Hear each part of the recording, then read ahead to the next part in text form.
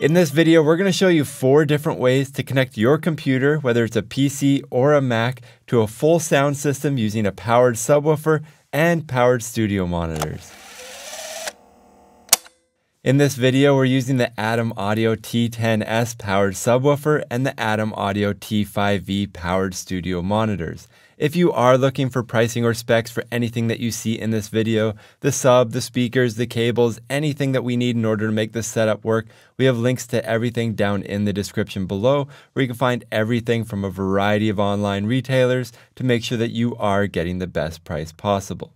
Now, before we get started, we do have one thing to cover off, and that's the difference between a balanced and unbalanced audio cable. In this video, the first 2 methods that we're going to show you are unbalanced, and the second 2 methods that we're going to show you are fully balanced. What's the difference between balanced and unbalanced? The quick answer is that unbalanced cables should not be run for more than 10 feet, and they're more susceptible to things like noise and interference.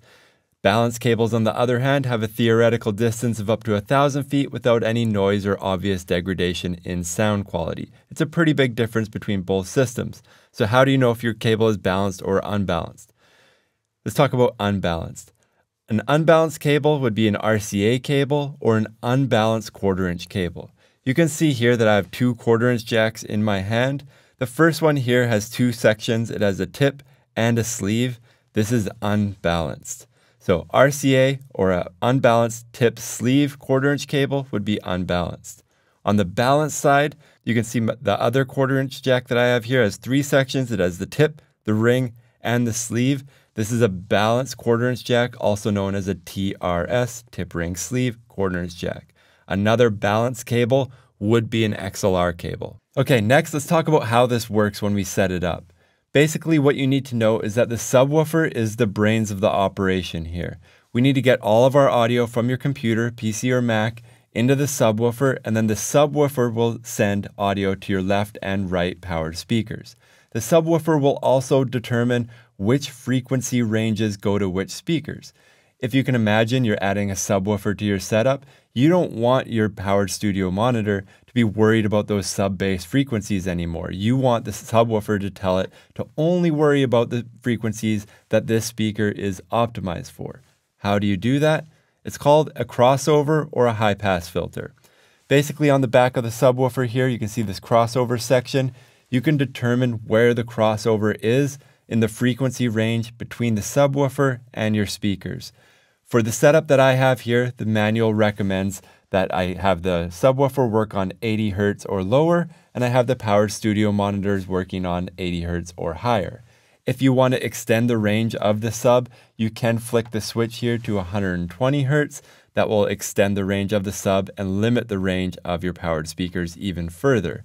If you want to bypass all this and you want all your speakers just to go try to take the whole sound no matter what with no processing from the sub, you can hit bypass. But it is recommended that you have this somewhere between 80 and 120 Hz, and I choose 80 Hz. Okay, so now we got to connect everything. The first method that we're going to do here is basically going to use a cable like this. This will take the headphone output of your computer and convert it to RCA left and right. Let's connect that now.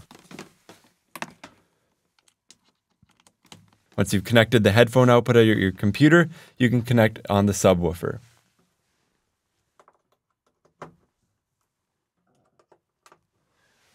Now, 2 things here. As you can see here, we plugged it into the top. It says in, and right below there's an out section. That out is how we're going to connect to the other powered speaker here. The other thing you need to always remember is that with RCA cables, there's usually a black or white cable, and then there's a red cable. Red is always right. That's the way that all audio is designed. Red is the right channel of your audio. Next, as you can see here, we need to connect these outputs on the left and right side to the other speaker using another RCA cable. To do that, I have a plain old RCA cable here, so we're going to connect that now.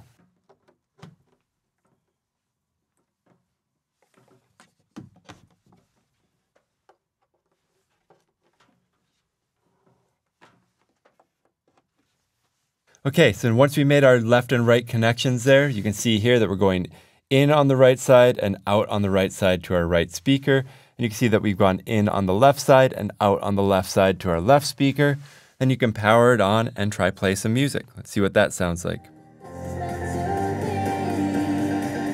So there, the system is working correctly. This is the first method and it is unbalanced. Okay, so what if your subwoofer doesn't have RCA inputs? For method 2, it's identical to method 1, except it would be based on 1/4 inch. So we'd take a cable like this that would take the headphone output of your computer, PC or Mac, and give you 2 unbalanced TS 1/4 inch jacks. So you would not want to run this longer than 10 feet. Then you take this and go into the back of your subwoofer and distribute it again. Now, as you can see here, this system from Atom Audio does not have 1/4 inch inputs, so I can't actually demo it for you, but it would be exactly the same. Connect it to your computer, you go into the sub, and then you use another unbalanced 1/4 inch cable to go from the sub into your left and right studio monitors. I'll have a link to all the cables that you need for that method down below. Okay, so far we've discussed 2 unbalanced methods. What happens if you want to upgrade that to be fully balanced, studio grade audio quality going to your subwoofer and speakers? In order to do that, you need some type of digital audio interface. What this would do is it takes a full digital signal from your computer, it converts it to an analog signal for your speakers, and on the back here, it has balanced 1/4 inch outputs. These balanced 1/4 inch outputs will give you more consistency with your audio to a sound system like this. Let's set this up. Okay, so we plugged in the audio interface to our computer and connected it. So the next what you would do for option 3 here is you'd use a balanced TRS 1/4 inch jack to come out of the back of this audio interface into the back of your subwoofer. Now, as I mentioned, our subwoofer here does not have 1/4 inch TRS inputs. So what we're going to do is we're going to move on to method number 4.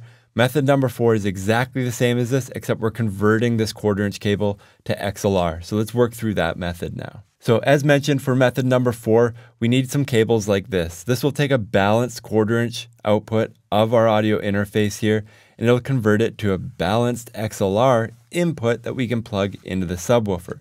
I'm going to connect this to the back of our audio interface.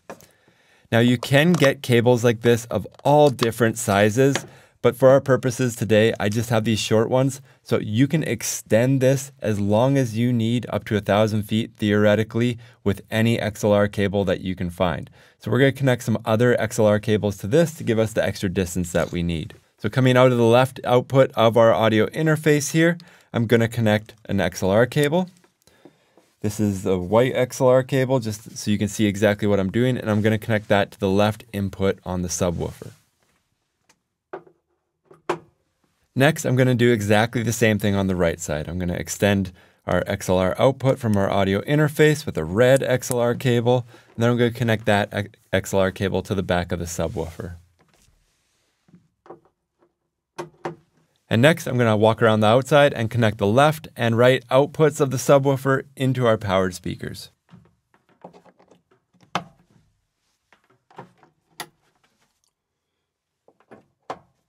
Okay, so now we've connected everything to the subwoofer from our audio interface and then from our subwoofer to our left and right speaker.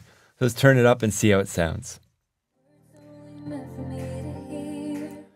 So there you can see the system is working correctly, and that's everything that you need to know. 4 different ways that you can connect your computer to your subwoofer and powered speakers using both unbalanced or balanced methods.